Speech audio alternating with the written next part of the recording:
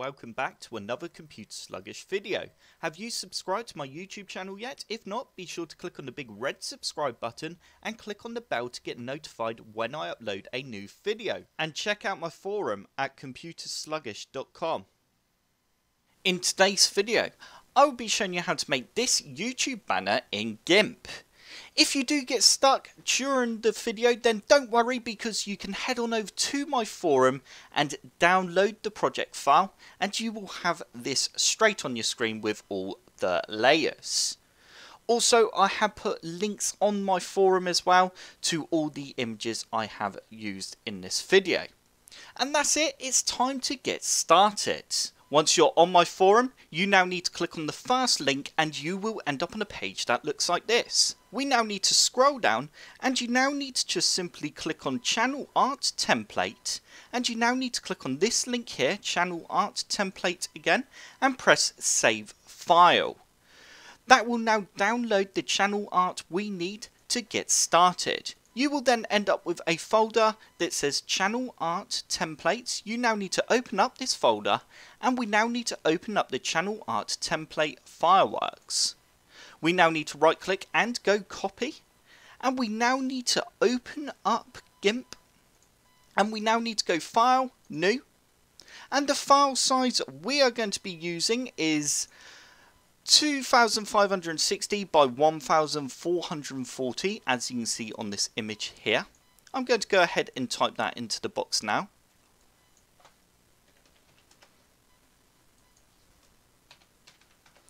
Once you have done that, you can now go ahead and press OK. And we now need to go edit, and you now need to go paste. And there we go, we now have our template. We now need to go down to the bottom right hand corner and just press create a new layer with the image. Right, that's all good. You now need to select the select tool in the top left hand corner, and we need to make sure we have rectangle select selected. We now need to create a new layer and go OK, and we're now going to select the area, and we're slightly going to go into the text and logo safer area. As you can see, I've gone over a little bit there, which is fantastic, that's fine. And we're going to select our bucket tool, and we're going to select black on the colour and go OK, and we're just going to fill that area by clicking. And that's great, that's all done. We now need to go Control and C to copy, and we're going to go Control and V, and we're now going to get our move tool, and we're just going to simply move that down to the bottom part. And we're going to make it sure it's perfectly aligned, and there we go, as you can see, that's all aligned nicely. We're now going to go OK and create a new layer on the bottom right hand corner. Done. We now have a black space both sides of our image on the text and logo safe area, which is cool. The next thing we need to do now is simply get some text going. We need to create another new layer and go OK, and we now need to select our text tool, and you now need to select the font you would like to use, but to start off with you can simply just write your name. I'm just going to call this Computer Sluggish. I'm going to go with Impact. To select this, all you need to do is go to the left hand side and then simply just find Impact. Once you have selected your Impact font, we can now go ahead and make the size bigger as well. There we go, we want it nice and clear. And I'm going to actually go ahead and select bold. No, actually let's take bold off. There we go, that looks fantastic. And I'm just now going to actually move that up a little bit. Let's just go with about there for now. That looks good. Right, the next thing we now want to do is go ahead and select our rectangle select tool again, and we're now just going to create another new layer, and we now need to just go ahead and select a area and hold shift so we get a perfect square, and you now need to release the click. The next thing we're going to do is get our fill tool, our bucket, and we're going to change this to white, and we're just going to fill in the square. We now need to go ahead and select our rectangle tool again, and we're just going to click out of the square, so we deselect it, and we're now just going to go slightly in. As you can see, I've gone with the two lines on the crosshair, as you can see, and we're just going to hold down shift and go down to the bottom right hand corner And do the same again with the crosshair. And we're just going to release, and we're now going to go delete. And there we go, we now have a square with a white line, or outline should I say. We now need to go to the top left hand corner, and we now need to select the transform tool. You now need to click on the square, and we now need to click on readjust. And we're now just going to simply go to the top here, and we're just going to rotate our square. So it's a diamond, and we now need to click on transform. We now need to right click on the layer, and we now need to go duplicate layer. We now need to select our transform tool again and just click on the diamond.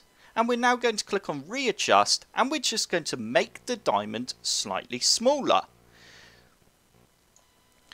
And there we go, that looks pretty good to me. And we now need to right click on the top layer of the diamond one, and we're just going to simply go merge down. And there we go. They are now merged. We can now zoom back out, and we're just going to grab our move tool, and we're just going to move the diamond over. And there we go. That's now looking good. And we just want to select our text layer and drag it above the diamond. That's looking good now. The next thing we want to do as well is just select our text again, and we're going to change the font color to white. There we go. That looks very nice now. Cool. That is now the text sorted, and we've got the lovely diamond in the background. The next thing we now want to do is start getting some images onto our banner. You now need to click on the other links that are on my forum if you want to use the pictures I use, or you can use your own images. That's totally up to you. I'm going to go ahead and select my first image, which is this Call of Duty one. You now need to right click and go copy, and we just need to go paste. There we go, that's good. And we just want to now select this green icon here to create it onto a new layer. And we're now just going to drag it down. Cool. We can now reposition that image, and we want to position it about there for now. That will do.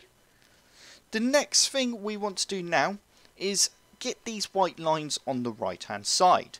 And to do this, we now need to go back to the top of our layers, and we need to create a new layer. And we now need to go to the left hand side and select our paintbrush tool. And we now need to click on this button here, and you now need to make sure you have this paintbrush selected. Once you have that selected, you want to change the size to 5. And we now need to make sure we have the white selected, because we want to draw the paintbrush white. I'm just going to move this over slightly. There we go. Let's zoom out ever so slightly. You now need to decide where you'd like to go, and once you are happy, you can click. And then you need to hold down Shift and hold down Control.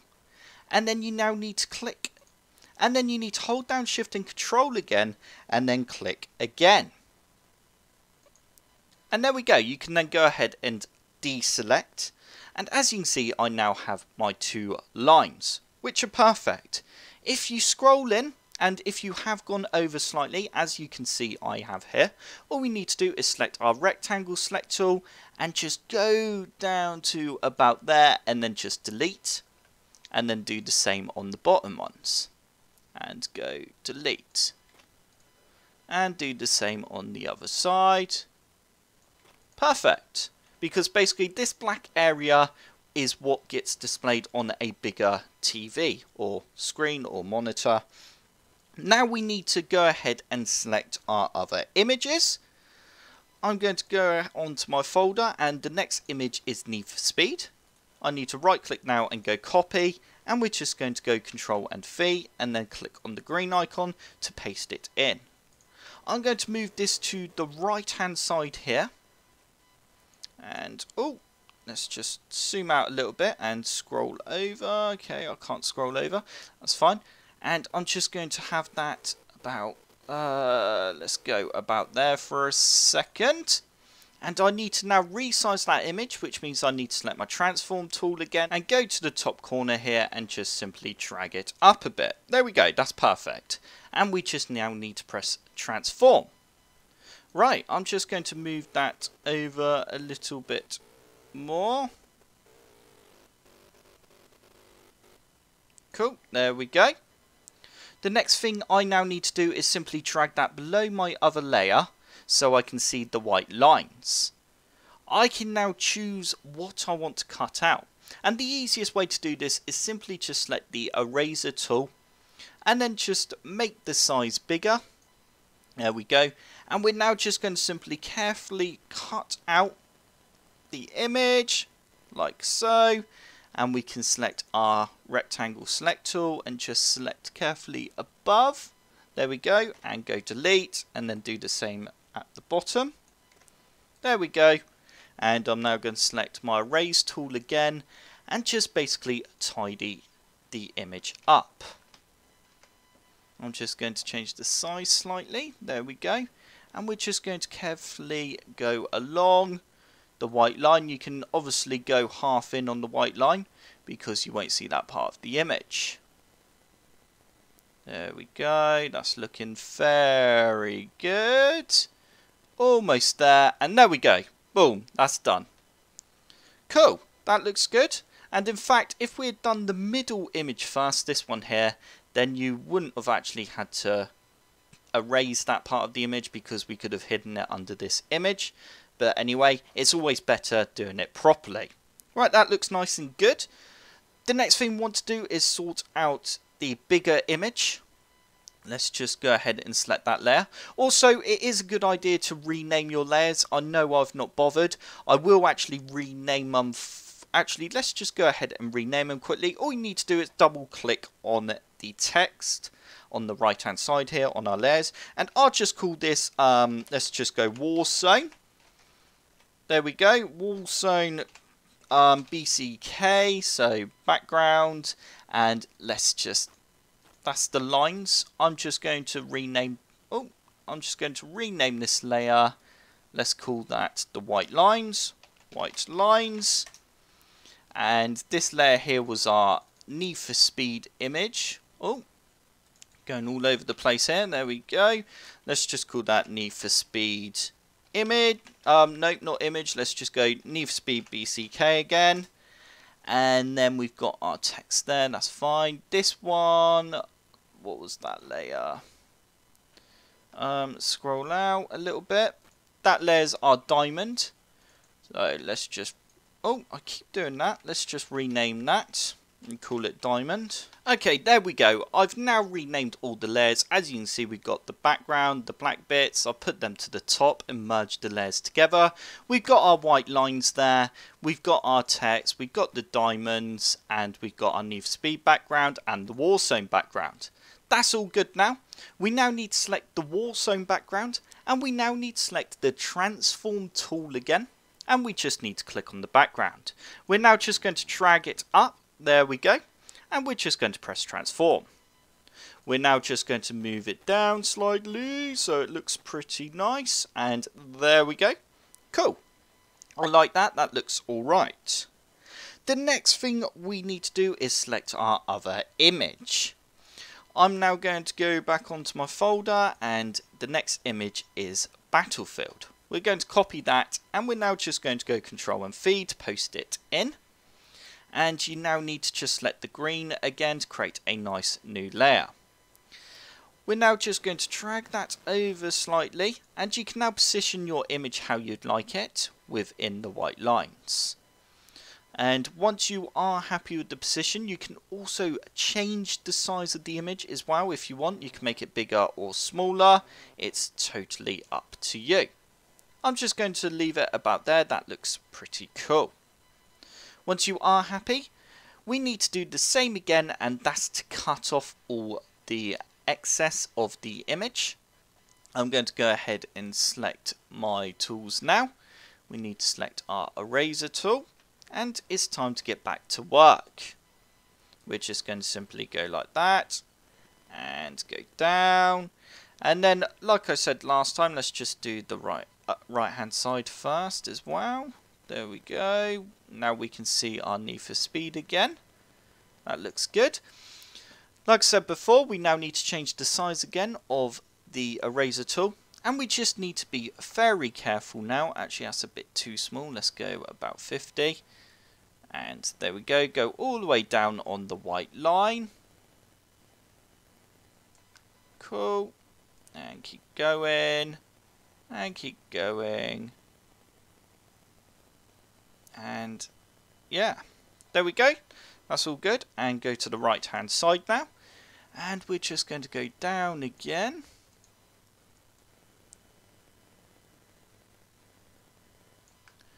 Cool, and keep going down. You got to have quite a little bit of patience doing this. There we go, and a little bit there. Cool. Right, that's that image done as well now. Also, we can select our rectangle tool and just go down, and then make sure there's no excess as well. But because I put the black background to the top, it doesn't really matter too much about that anyway. And that is it. That is our YouTube banner. The last thing we now need to do is simply go up to File, and you now need to go Export. And you now need to export it as a .png. That's fine. And choose where you'd like to save the image to. And then upload it to your YouTube. I hope this video was easy enough to follow, and if you didn't quite manage to follow the video, then you can download the template from my forum for free.